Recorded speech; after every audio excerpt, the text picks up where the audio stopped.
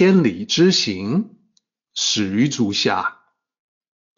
A journey of 1,000 miles begins beneath the feet. We now gather in the Tao to travel the journey together. Welcome to Tao Talks with Eric Lin, where we take a deep dive into the Tao Te Ching by Lao Tzu.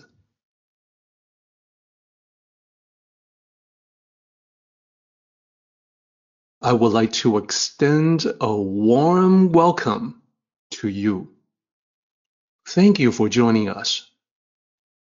I would like to invite you to center your thoughts and direct your attention to this moment in time, to the here and now, to be fully present and mindfully aware as we all ready ourselves for this sacred process in the Tao with one another.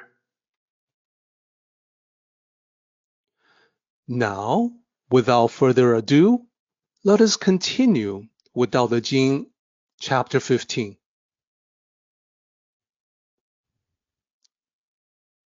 As we discussed previously, this is the not overfilled chapter, where the term not overfilled means not being full of oneself, means constantly maintaining a humble attitude. This chapter talks about the ancient Tao masters, the cultivators who came before the time of Lao Tzu. They attained the Tao at a high level while remaining humble. And the idea is that we can all learn from their example. Let us take another look at the chapter itself. It's longer than some of the other ones that we have studied so far. 19 lines. Previously, we were able to divide it up into 4 sections based on the repeating characters and poetic structure.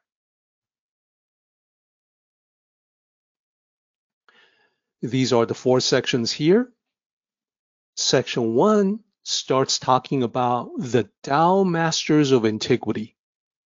These are all the high-level Tao cultivators and practitioners who came before the time of Lao Tzu. He had visibility, access to the knowledge that they left behind because he was the royal archivist at the palace. Back in ancient days, without public libraries available everywhere like we enjoy today, Lao Tzu was in a unique position to sample the works, the collection of what was to him ancient literature in a way that was not available to most other people. So he described these ancient masters. He talked about how these masters left a lot of knowledge, but did not talk about themselves. So, not being able to gain insights into their thinking process, he went into section 2 that you see here to describe the characteristics. There are 7 in all. And the 7 characteristics is what we were talking about previously. It is where we focused the most of our attention.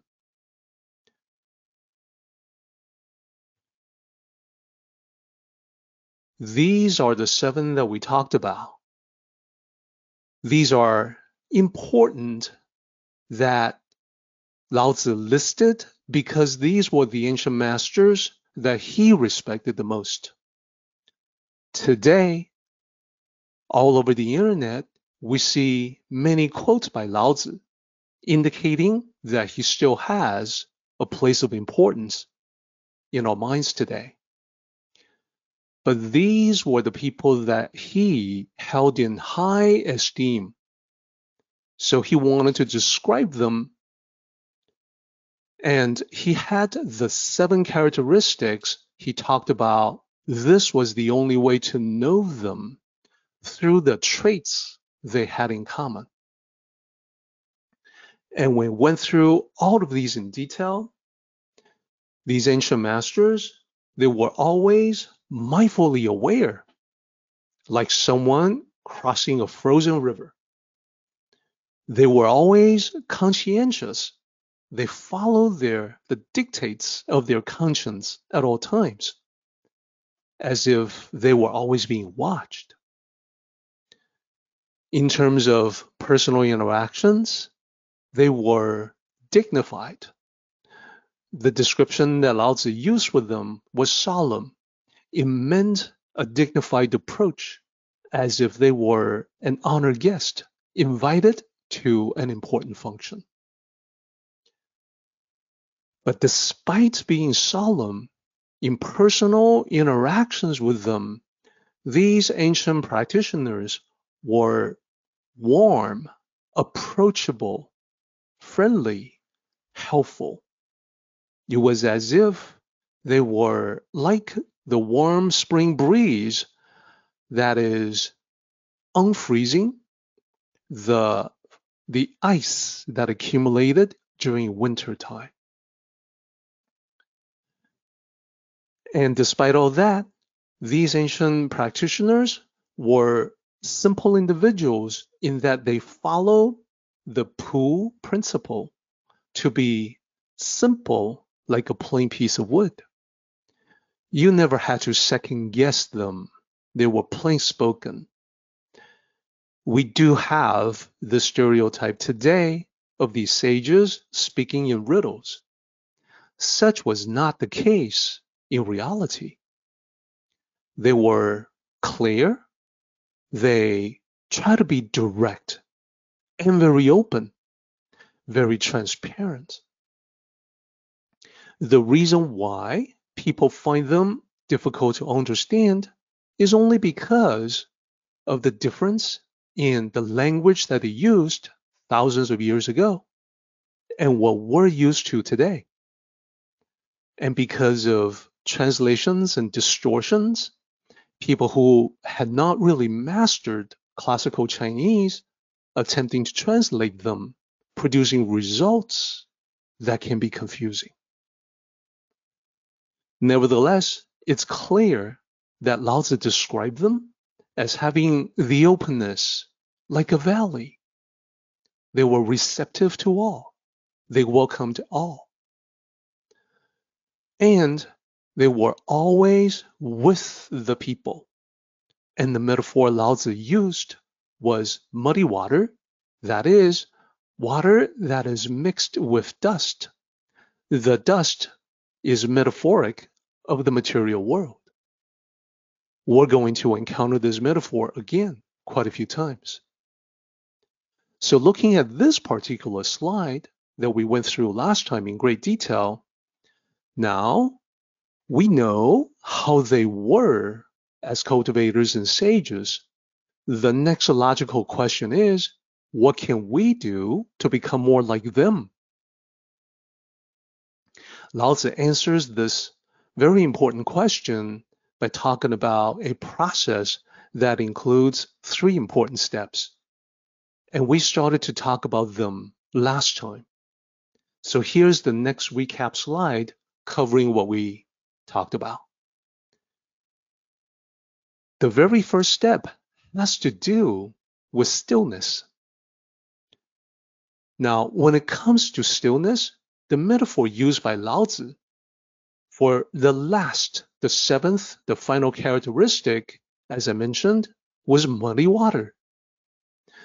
And it's directly referencing how one can be in the material world, mixing with everyone, but not taking on or be tainted by the dust. You can be with people to provide assistance to them and not be apart from people. And there is an attitude of humility while doing so. So this is central concept in the Tao, It is from the observation that when muddy water becomes still, the muddiness will settle and the water will become clear. Therefore, there is a direct connection that goes from stillness to clarity. This is the first step.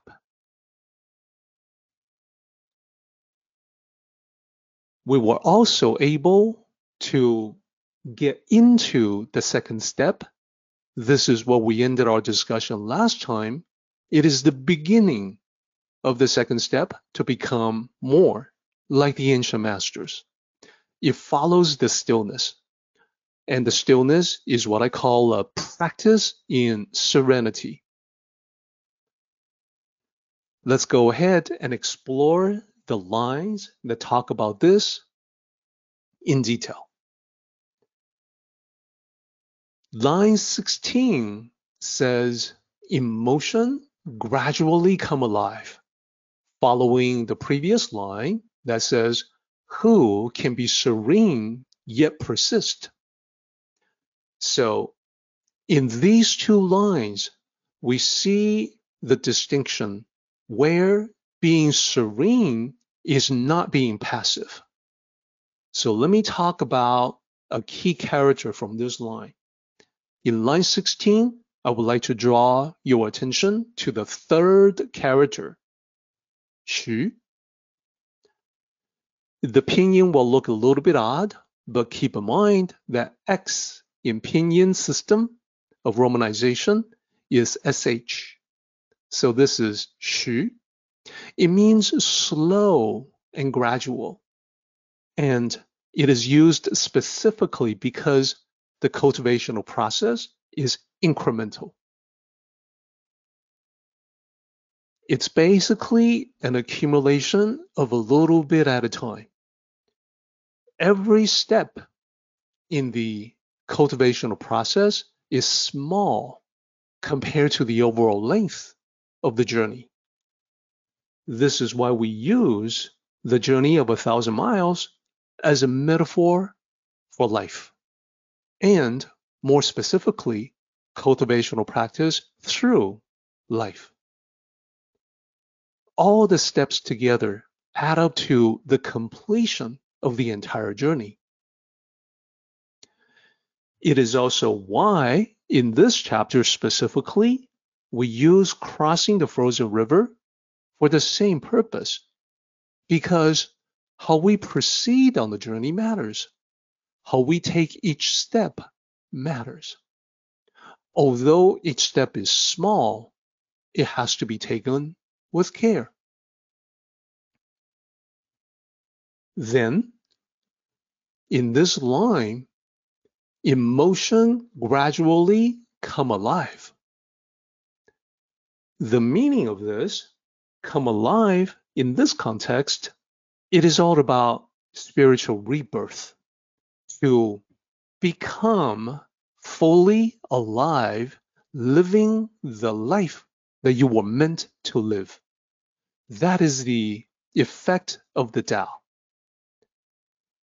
In the Tao, rebirth is not the creation of something new, but the rediscovery, reacquaintance of something that has always been there. That something is your true self. This is always a gradual process, because the confusion that we have when we come upon the Tao, it will slowly give way to clarity. Referencing once again the metaphor of muddy waters settling down, becoming clear. Therefore, it is quite all right to start out with misconceptions and incorrect understanding, because all of us, no exception, we all make course corrections throughout our entire lives. So we make a little bit of progress every day. One day, you will suddenly realize that you just get it. And chances are that which you suddenly get is way beyond what you originally thought or expected. Bottom line, we rediscover and renew our spiritual selves through cultivation.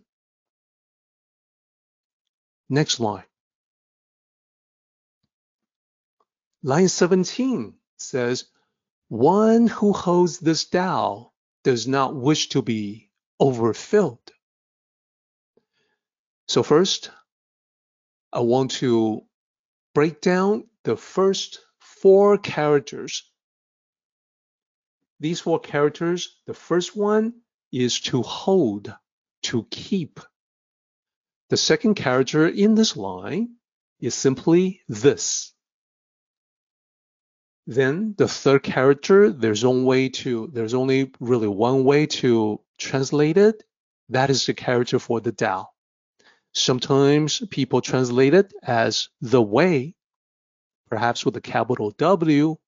However, what I would suggest is that the term Tao, T-A-O, is already part of the English language, has been in the dictionary for many, many years.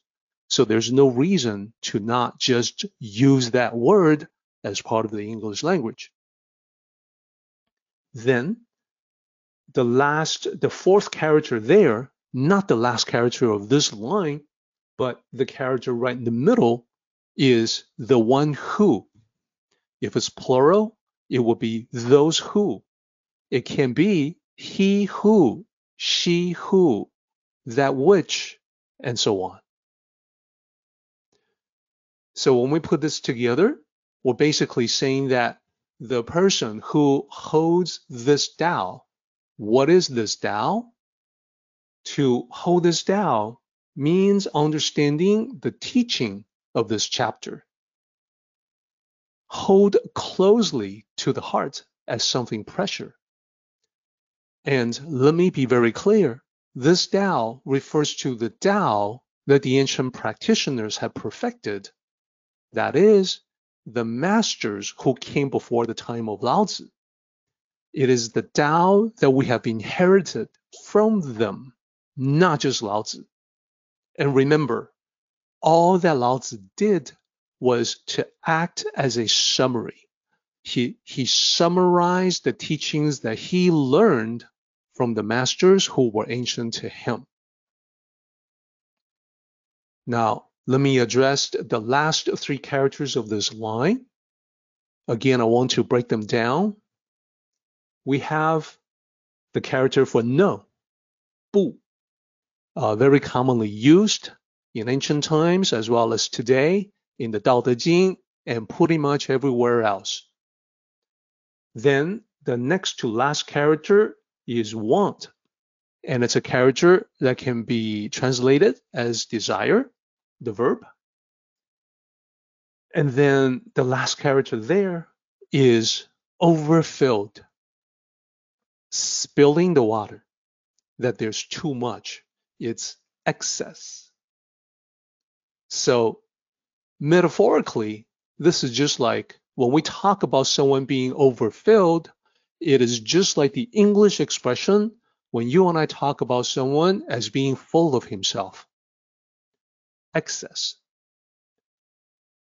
A cup overfilling with water is, in the Tao, the recurring imagery for arrogance. And when it comes to excess, we know that excess in general becomes a negative thing. Too much of a good thing becomes not quite as good. We see examples of this in our lives. For instance, tea is good, but following this metaphor, a cup overflowing with tea spilling out, not so good. We can see other examples as well. Even something like alcohol. Moderate drinking may have social and health benefits, but we know excessive consumption can result in addiction and serious health issues. And it doesn't have to be something we drink. It could be something we do. Think about work. Engaging in work can be fulfilling, but too much of that becomes overwork. Overworking can lead to burnout, stress, problems in other areas of life. So what about free time? You can never have too much of that, right? In the Tao, it is quite the contrary. As sages point out, free time can be very good time to relax, take a break, take a breather, a pause that refreshes. But too much of it, what can happen? Too much free time can lead to feelings of having a lack of structure or purpose in life, which can be depressing. It can lead to anxiety. You ask yourself questions like, what am I doing with my life? So what about something like exercise? People talk about how that is beneficial. There again, the rule applies. Regular physical activity can definitely be beneficial, but overtraining can lead to injuries. The examples go on and on. Just about everything that we can think of that is a good thing, if we do it to an excess, it becomes not quite so good.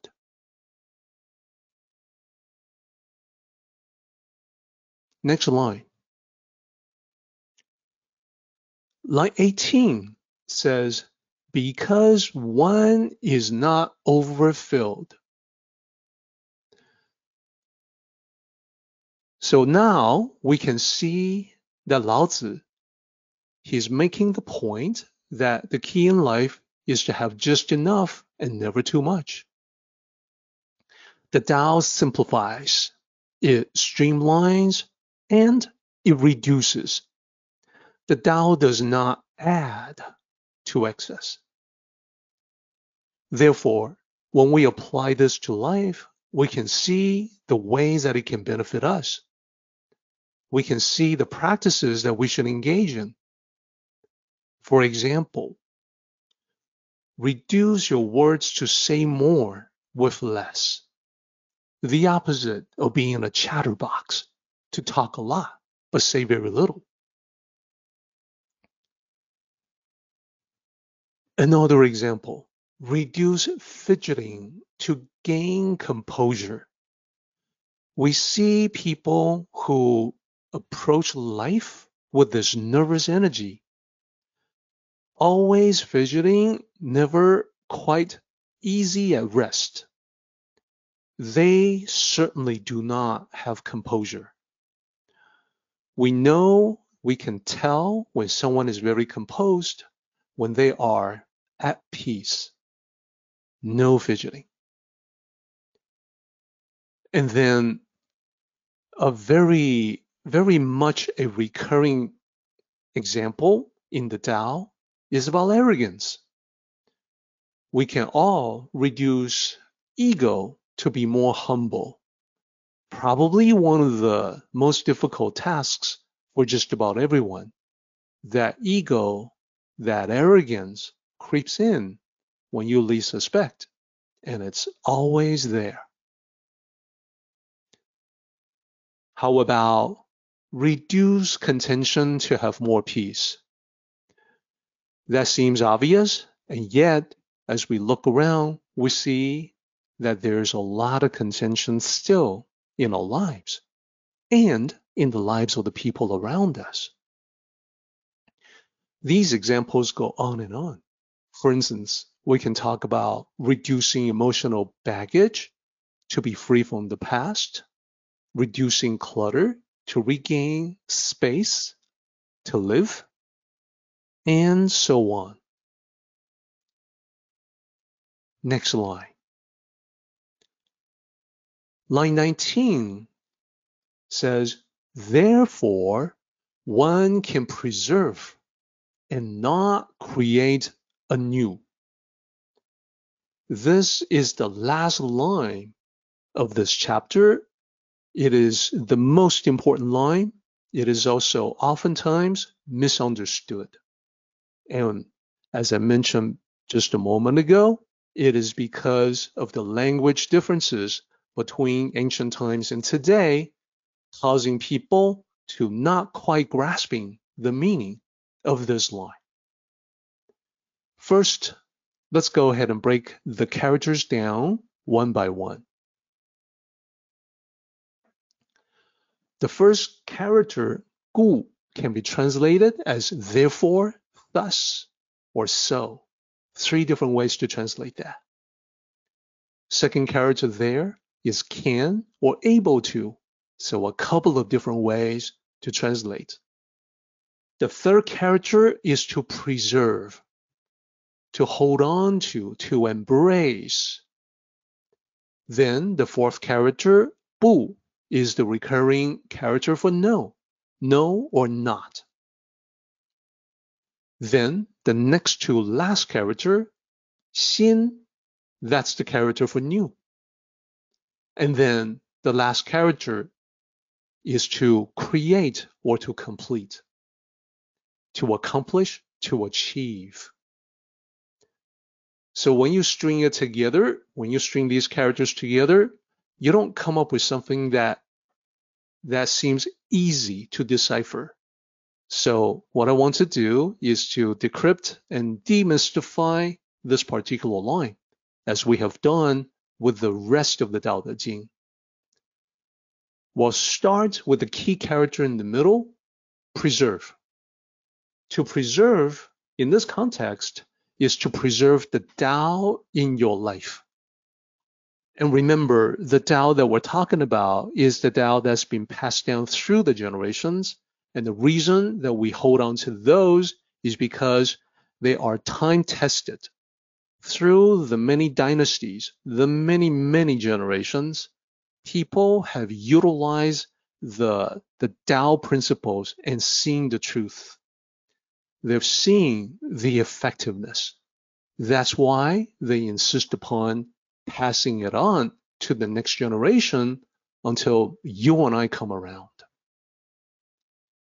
So holding on to the Tao, the basics, to be practical, living the simple life, because simplicity is one of the principles of the Tao.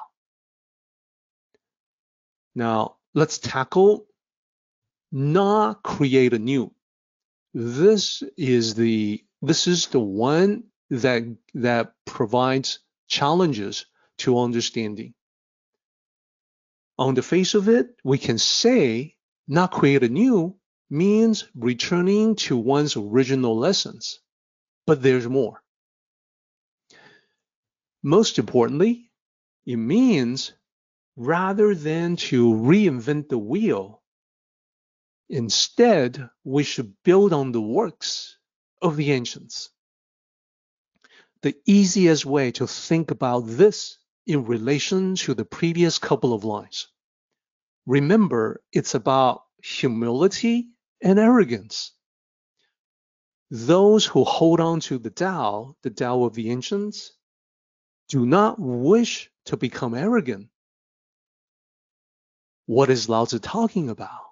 Well, he's saying that there are people out of arrogance who feel like they can create from scratch these Tao principles when that has already been done. And that's what I mean by reinventing the wheel. So rather than to waste time doing that, the best strategy for us is to take advantage of what's been done for us.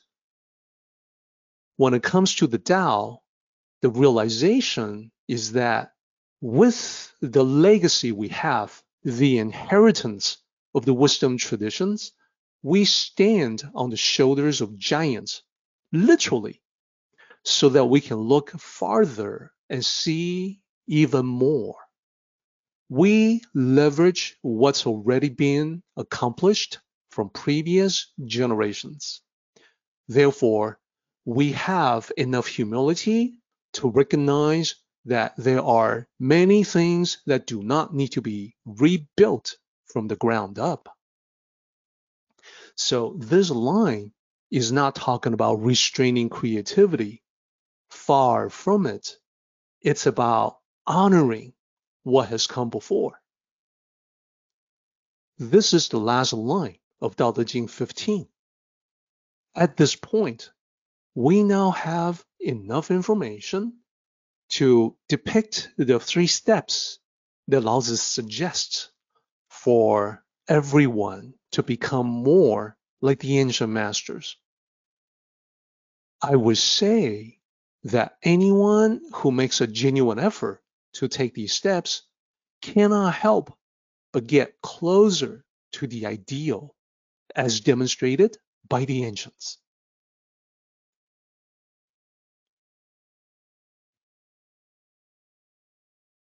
So let me lay them out for you in this fashion. The image that you see here is that of a Tao practitioner, his reflection in the water.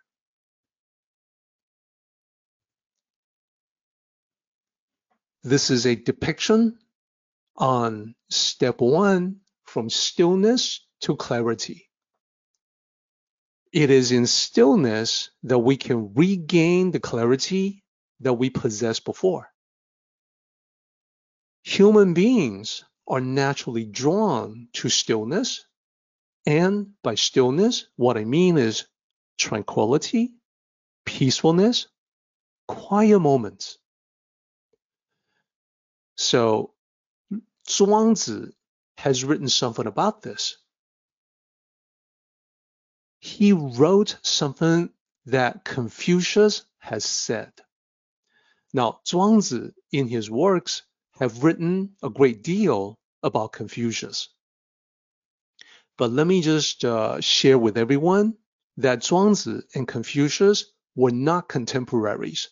They did not live around the same time. Specifically, Confucius passed away about 110 years before Zhuangzi, the sage who would become Zhuangzi, was born. And Lao Tzu was even before that. Lao Tzu was estimated to have passed away roughly 150 years before the time of Zhuangzi. Therefore, to Zhuangzi, both Confucius and Lao Tzu were the ancient practitioners of previous generations.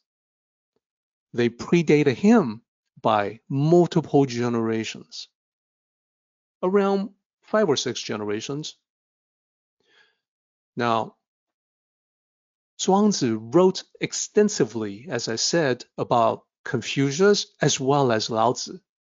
With Lao Tzu, Zhuangzi expressed a great deal of respect, just as Lao Tzu expressed respect for those who were ancient to him.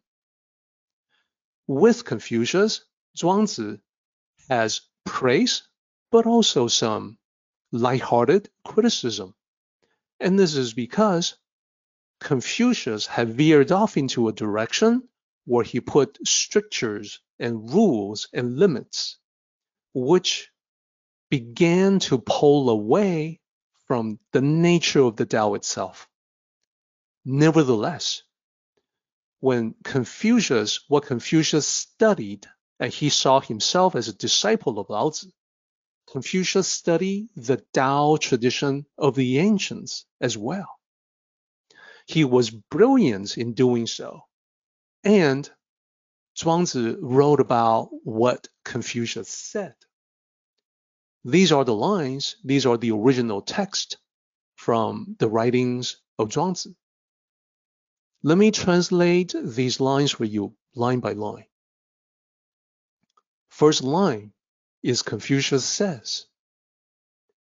Second line says, one would not use flowing water as a mirror. So you can see that this makes sense because you and I would also not look into flowing water and think that we can get a good reflection of ourselves. It cannot serve as a mirror. The next line says, when we use still water For that purpose, if you want to check out your own reflection, you will look at still water to see yourself in it, see yourself looking back at you. Then Zhuangzi concludes, only still water can give one pause. On the face of it, this means only still water can make people stop and look, to look at themselves, to check their appearance. Now, let me also share with everyone, this passage is not really about still water or one's reflection in it. It's a poetic way, it's a poetic reference that is just like the metaphor of muddy water settling down and becoming clear. It is really about the stillness of the mind. Laozi was said to have taught that people naturally prefer the peaceful and tranquil. It is in the same mindset as this line right here. It is because when the mind is chaotic, you and I, we cannot reflect upon ourselves. Our thoughts are full of that chaos and concerns and anxieties. We cannot focus and think about how we are, how we have been. It is only when your mind quiets down that you can actually do that. You can perceive yourself accurately in your mind, just like you can look at still water to see an accurate reflection of you. So just like still water causing people to stop, to look at themselves, see how they look, to check, is my hair messy? Is the head on straight? And so on. Stillness of the mind becomes a spiritual mirror that causes us to pause, to reflect, and think about what we have done, how we have been. This process, quieting or stilling the mind, is what gives us mental and spiritual clarity. And this is obvious from the clarity of the reflection that we can get from still water, hence the graphic that you see here. And I think you will find that this is reflected, no pun intended, on your own experience. You have experienced how when things are quiet and you feel peace of mind, that you can relax, perhaps even breathe a sigh of relief. That is when you can really be in touch with yourself. I would therefore recommend that it is important to commit to a consistent, regular practice of being serene, of engaging in serenity. This can be personal reflection, it can be meditation, or both. When it comes to meditation, you have a range of options. It's not just sitting meditation. You can also turn everyday activities into a meditative practice. What I personally do, engage in on a regular basis, will be things like meditative writing, meditative walking. There's also Tai Chi, Qi Gong. These are what practitioners would call Zen within movement. That is, the body is in motion, but the mind is tranquil. All of these make us understand what Laozi meant when he wrote, "Who can be muddled yet desist?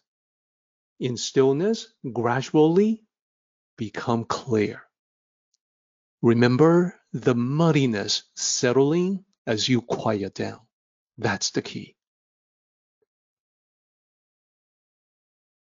This leads to the second step. The second step is like the yin and yang duality with the first. In the first, we talk about quieting down, regaining clarity. In the second step, it says, come alive with actions. This is equally important because the stillness of the Tao is not inaction or passivity. Sometimes people have mistaken the meaning of Wu Wei, unattached actions. They think that it means being inactive or passive. But the Tao is not just about meditation, sitting in silent reflection. That is only part of the practice. We want to keep in mind that the Tao is the source. The Tao is the void that produces all things. Therefore, extending from that, it is also the source of creativity and inspiration. What I mean by that is the spiritual serenity where you connect with the Tao is also where inspiration will spontaneously come into your mind. And I know some of you who engage in a meditative practice, you have already seen or experienced this for yourself. And the way that these things show up can vary. Some of them take the form of a brand new realization or insights, like a deeper understanding that springs into your mind. It just materializes out of nowhere. Some of them take the form of ideas that inspire you to take action. Now, as I said, it's different for everyone, but as you perfect this practice, you will, one way or another, emerge from it knowing exactly what you ought to do. So tranquil clarity actually leads to dynamic Tao-centric actions. Hence this bullet. You emerge from stillness with motivation and direction. There's energy in that, and you know which direction to take. So you take purposeful action leading to meaningful results. And in this process, you're not discouraged by the task being lengthy or monumental in scope. You see it as a long journey that you must walk step by step, or the frozen river that you must cross, where every step is taken with care.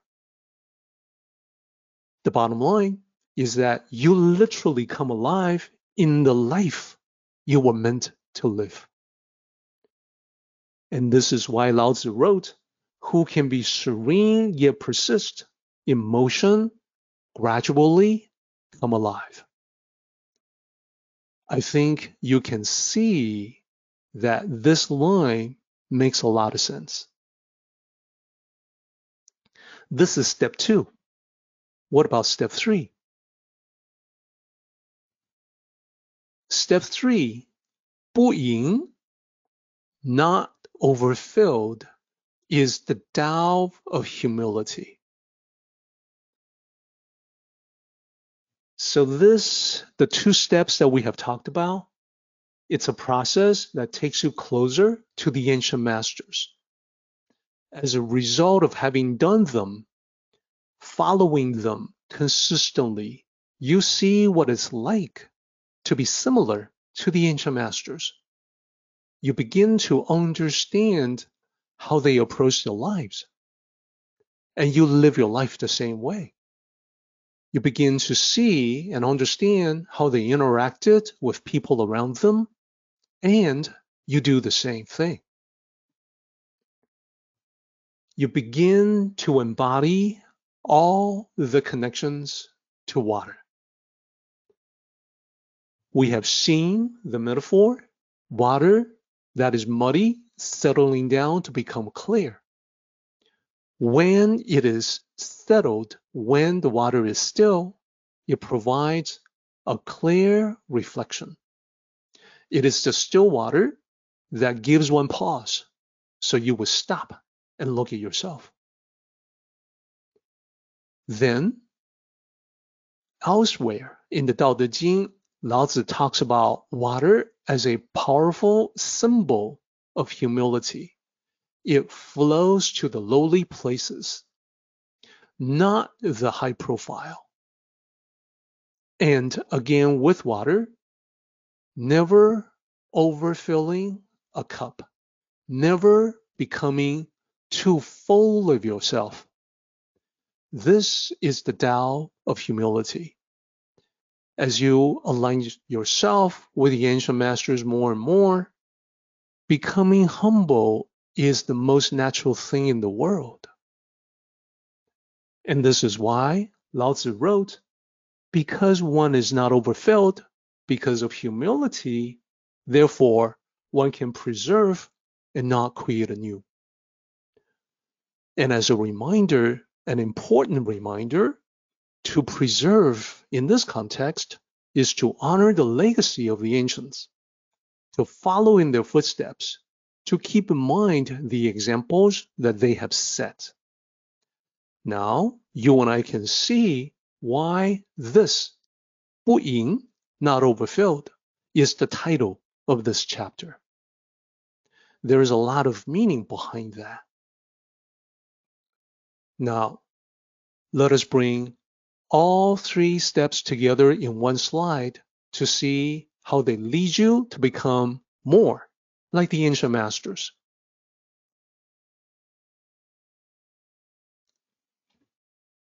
In this slide, we have the ancient masters on the right and the self-reflective Tao practitioner on the left. The goal is to go from the left to the right. Here are the three steps that we have discussed so far. First, you settle your mind in stillness to regain your clarity. Then, you are inspired to take Tao-centric actions. And finally, you can see the positive results. With each day that passes, you'll understand the ancients better than before. Rather than to make you full of yourself, this has the opposite effect. It makes you more convinced than ever that you need to remain humble, delve deeper, and learn more. Now, let us see how the steps tie in to the characteristics that we wish to cultivate for ourselves. Step 1, about clarity. Having gained clarity from settling down, becoming still and tranquil, it leads you to become mindfully aware, as if crossing a river, and conscientious, following the dictates of your conscience as if you are being watched. Now, when you are inspired to come alive with actions, you begin to interact with people, and we can see a clear connection here that you interact with others with serious intent and dignified behavior, like being an honored guest, what Lao Tzu calls solemn. And you interact with others with personal warmth, like the spring breeze that melts winter ice. And you interact with others with simplicity. They never have to second guess what you really mean because you are simple, like a plain piece of wood. And finally, humility, being humble, understanding dawns on you. You have every reason in the world to be humble. Your attitude is open and accepting, like a valley. And you find yourself with the people, like mixing water with dust. And using this illustration here, I think we can see how everything in this chapter makes a great deal of sense. Everything in it is all connected as a whole.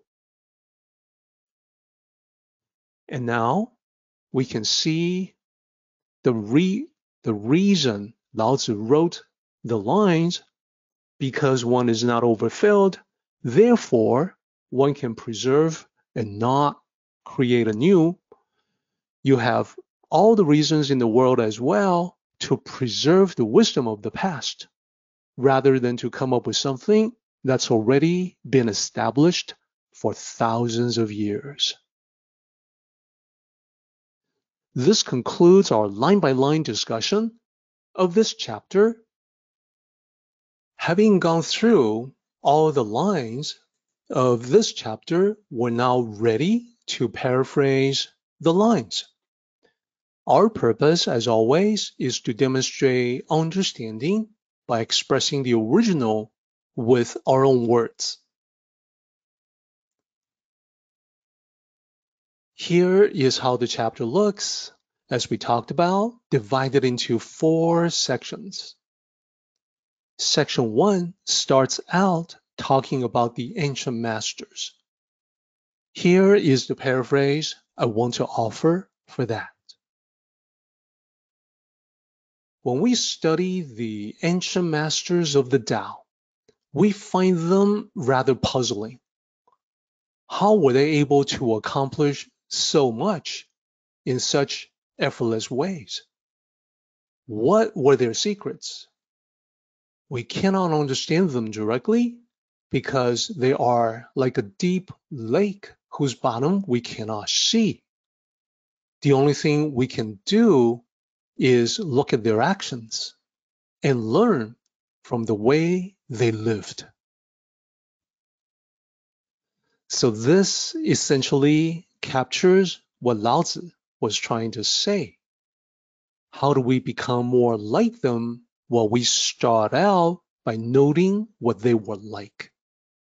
The next section goes into descriptions about how they were. Here's the paraphrase I want to offer for that. They did everything with mindful care, as if crossing a frozen river in winter. They were always conscientious, as if they were constantly being watched. They were impeccably courteous, as if they were guests. Also, they were warm, like ice melting in spring. They were plain and simple, like a piece of wood that has not yet been carved. They were accepting and generous, like an open valley.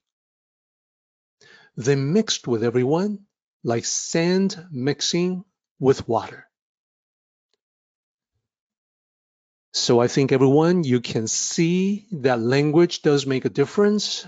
For some people who find the original challenging, if they were to look at a modern paraphrase, it may help in understanding.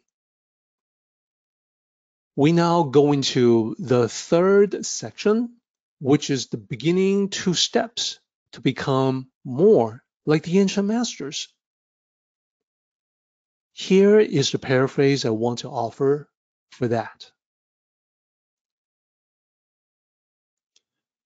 Who can be like these ancient masters to quiet down, cultivate the Tao, and clarify their understanding like muddy water clearing up over time? Who can be like them to integrate dynamic actions with serene mind in order to live life more fully every day? So with that paraphrase, I wanted to see if we could get the yin and yang duality that Lao Tzu tried to express. And finally, the last section, this is the conclusion about holding on to the Tao, remaining humble, and to preserve the ancient traditions of wisdom. Here's the paraphrase I want to offer for that. Hold on to this Tao, and it will keep you from excess. You will naturally wish to preserve the best of the ancient tradition rather than to create something that already exists. And elsewhere in this presentation, I talked about this, creating something that already exists as reinventing the wheel. Chances are, whatever you and I try to create from scratch cannot compare to what the ancients had created that has then been tested through thousands of years. This is the paraphrase for 15, and now we come to the full circle as the very last part of our process in our discussion of this chapter. In the last line of Tao Te Ching 15, Lao Tzu speaks of preserving the spiritual gifts that have been passed down through the generations. We link this back to the beginning and see Lao Tzu describing the ancients who were adept with the Tao. So I think the message is quite clear. First, we are truly fortunate to inherit this great wisdom tradition from thousands of years ago. And second, we should embrace it and emulate the ancient masters who created it and refined it over centuries. So the message there in the full circle is an emphasis on the very last line. Because one is not overfilled, therefore one can preserve and not create anew.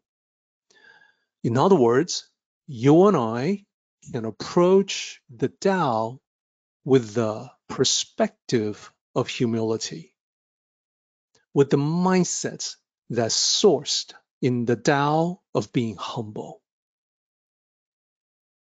As a reminder, the summary that we have seen last time is about the 7 characteristics of the ancient masters. This is the way they approached life and the way they interacted with people. They were always mindful and conscientious. And we can see the effectiveness of the visual imagery that is used in these ancient teachings just by visualizing someone walking across a frozen river or facing 4 neighbors watching all the time. It makes these ideas more memorable. The ancient masters, in interacting with people, were courteous, were serious, but also warm and relaxed. And they interacted in simple ways. There's nothing tricky about them. There's nothing deceptive about the ancient masters. And lastly, out of a spirit of humility, the ancient masters were always open and accepting, and they were always involved and engaged with the community. So just a quick summary of the 7 characteristics, and that means we also should summarize the 3 steps that will bring us closer to them. The first one is becoming still and therefore gaining clarity. This is where I would encourage everyone to establish your own practice in serene stillness. Could be meditation, could be silent reflection, or both. In that practice, you want to let the chaos in your mind subside, and then you can leverage the resulting clarity for yourself. That clarity is also the source of inspirations that will inspire you into action. I call it connecting with the universal intelligence of the Tao. It is where you can feel the creative flow and the unlimited potentiality that can manifest in your life. I would suggest that you can let this incredible power guide you in taking your next steps in life. And all of this leads to the final step, the Tao of humility, where we align with the emptiness of the Tao within to remain receptive and humble.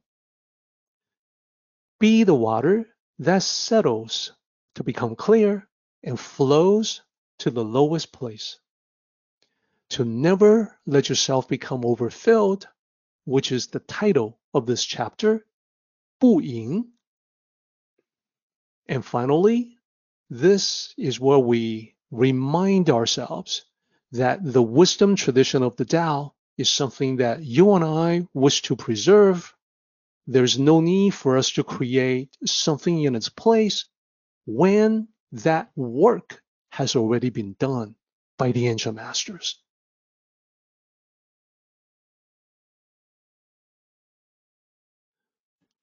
The easiest way to access Tao resources is to visit my author website, directly.com. On that website, you will see links as the rightmost option. Clicking on links will bring you to the section where you will find everything listed just a mouse click away. So these resources can be very useful when you have questions in your exploration about into Tao topics. You can visit the Facebook community and engage in discussions with everyone there. And when you see benefits of cultivation in your life, you can share your thoughts and experiences with others through your posts, feedback, and comments. And this can be done in Facebook, YouTube, and other social media websites. If you read my books or listen to my audiobooks and you feel that they have been helpful to you, then you may wish to post your reviews on Amazon to help others find the path, just as you have. In doing so, you may encourage others to also explore Tao spirituality and philosophy, or help them with your suggestions so they can enjoy the benefits as well. With this section, you can also go to it directly with a web address, www.directly.com/links, as you can see here. Please use this to share the Tao with anyone you know who may be interested. This is the path that I am on myself, to share the Tao with all of you. This has benefited me tremendously. And the benefits includes this gathering. That is why I would like to invite you to come along on this journey, to travel along as my companions.